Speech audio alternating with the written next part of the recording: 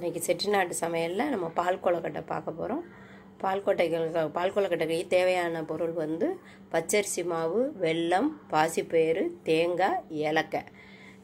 இது தேவையான பொருள் வந்து நம்ம ரொம்ப ஈஸியானது. நீங்கள் ஈஸியாக வீட்டில் செஞ்சு சாப்பிட்லாம். சாயந்தரம் டிஃபனாகவும் யூஸ்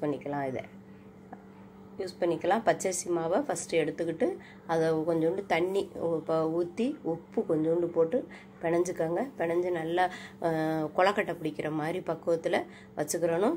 அதை இந்த பாருங்கள் உருட்டி காமிச்சிருக்கேன். அந்த மாதிரி நைஸாக அப்படி உருட்டி பேப்பரில் கொஞ்சம் நேரம் காய விட்டுருங்க. காய விட்டிங்கன்னா அது வந்து கொஞ்சம் உடையாமல் இருக்கும் பால் கொழுக்கட்டை செய்யும்போது. முன்னாடியே இப்போ என்ன பண்ணுறோம்னா வெல்லத்தை நச்சு பாகு காய்ச்சிரும்.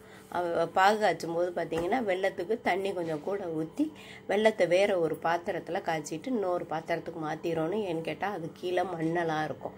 அந்த மாதிரி மாற்றிட்டு பாசிப்பருப்பு கூட வேக வச்சு தண்ணி இருந்தாலும் அதையும் இந்த வெள்ளை பாகோடு சேர்த்துக்கலாம். சேர்த்து கொதிக்கும். அந்த தண்ணி கொதிக்கையில் நீங்கள் கொழுக்கட்டையை அதோட போடணும். போட்டு நல்லா கிண்டணும்.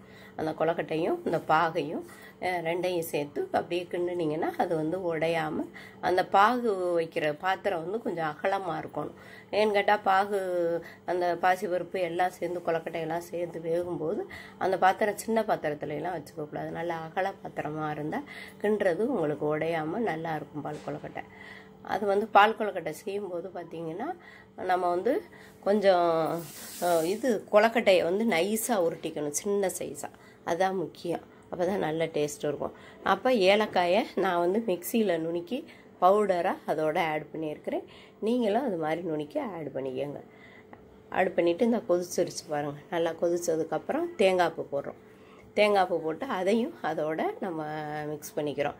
தேங்காய் பூ இல்லை எங்கள் வீட்டில் அப்படின்னா பசும்பால் இருந்தால் கூட பசும்பாலை ஊற்றிக்கோங்க. அதனால் வந்து தேங்காய் பூ தான் இல்லைன்னு நினச்சிங்கன்னா பசும்பால் சேர்த்துக்கலாம். தேங்காய் பூ இல்லாதவங்க தேங்காய் பூ தான் அவசியம், டேஸ்ட்டு கொடுக்கும். அப்புறம் பார்த்திங்கன்னா அதோட பாசிப்பயிரை வேக வச்சுருக்கேன் பாருங்கள். அதையும் அதோட சேர்த்துக்கிறேன். சேர்த்து நல்லா கிண்டியாச்சு. கிண்டினோடனே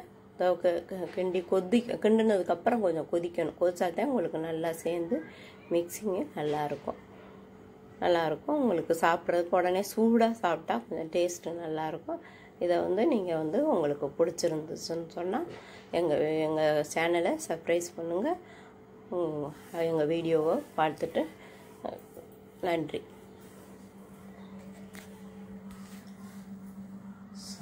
Subscribe.